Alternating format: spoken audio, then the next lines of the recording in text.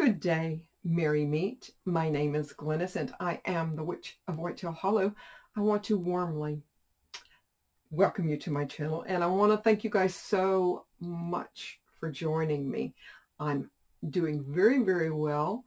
I'm happy, of course. I'm healthy, thankfully. I'm still working from home, and I'm just so thrilled to be here. You guys know me. I think you know me, and I'm just so thrilled. I actually had someone ask me about my Rose of Jericho, and I wanted to share with you what I'm going to do actually is drop a link in the description box to how I work my Rose of Jericho. And I probably could have redone the video, but for time's sake, I'm just going to drop a link below. And I've honestly never watched the video, so I have no idea. It could be just the worst video ever in the world. But I had actually looked, I've had a few comments on a few really old videos, and I'm talking, when I'm talking really old, I'm talking a year ago when I first started my channel, which has been a year. I've been on YouTube a year now.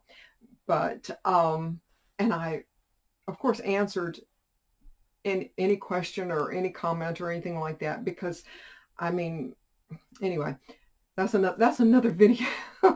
But they went way, way back, and I just so happens I watched the video and I was mortified. It was so bad. So I think that there's some that I'm going to have to just totally redo. But for this particular one, I'm going to just drop a link in the description box for the Rose of Jericho. But I wanted to share with you what has been in my Rose of Jericho, and I want to kind of maybe share a little bit with you why. So it's kind of going from one to the other.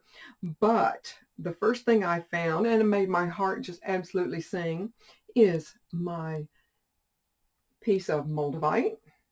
And you guys know I have a ring, and I do have earrings and little things here and there. And I just absolutely, this is one of my favorite of all time. It's not a stone or a crystal. It's actually technically an impact glass, but nonetheless, it has more energy than you would ever imagine. So you can really put it in your palm, in your hand, and sit and work with it, and either meditate, or if you have a mantra.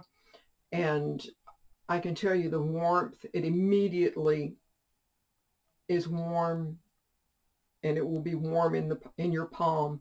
And so I very often, always will be wearing my ring.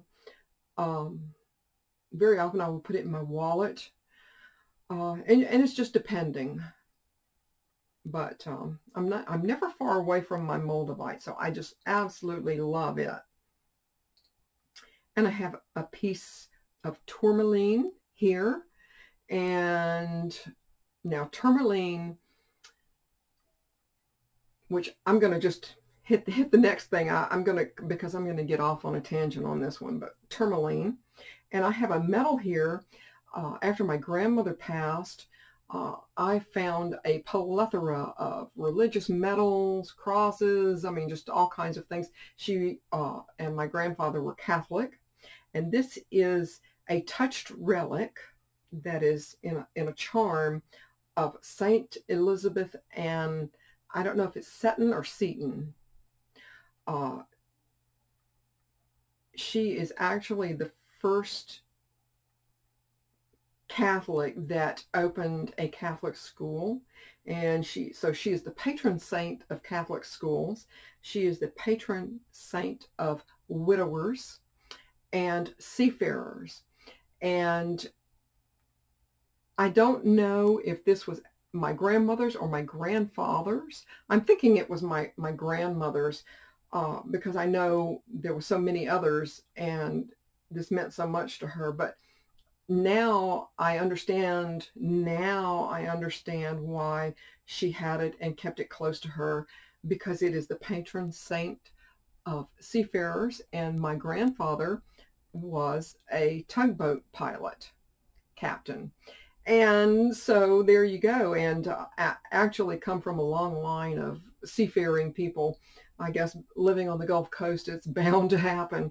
But so there you go. So I've had this, and I'm not really exactly sure how I'm going to carry it with me or on me. I'm not quite sure. But at some point in time, absolutely. But I had this piece of tourmaline. And tourmaline actually means stones of various colors. It's used for protection, grounding, and shielding. And I've used, of course, I have a different one here that you guys have probably seen here and there on some of my banishment spells and things like that, because this will absolutely shield you from psychic attack from someone else, and it's an incredible stone for protection. You can cleanse it with water if you need to, although please don't use holy water, because the salt content in holy water, just a little bit of, maybe a little bit of moon water really is all you need for cleansing. But to charge it, all you need to do, if you're working in your altar, in your sacred space, all you have to do, of course, is have your tourmaline and light a black candle, if I can. And, you know, just, again, like I do with the Moldavite, just sit with your tourmaline and close your eyes. But you guys don't want to see me sit here and meditate. Close your eyes and sit quietly and focus on your breath. Of course, if you're going into meditation, that's what you're going to be doing anyway, but focus on your breath and some nice deep breaths. And think about all of the work that it's going to be doing for you, repelling and dispelling any kind of negativity. And as you feel the connection, and again, this may take longer, may only take a very, very short period of time. It really depends on you and the connection that you're feeling.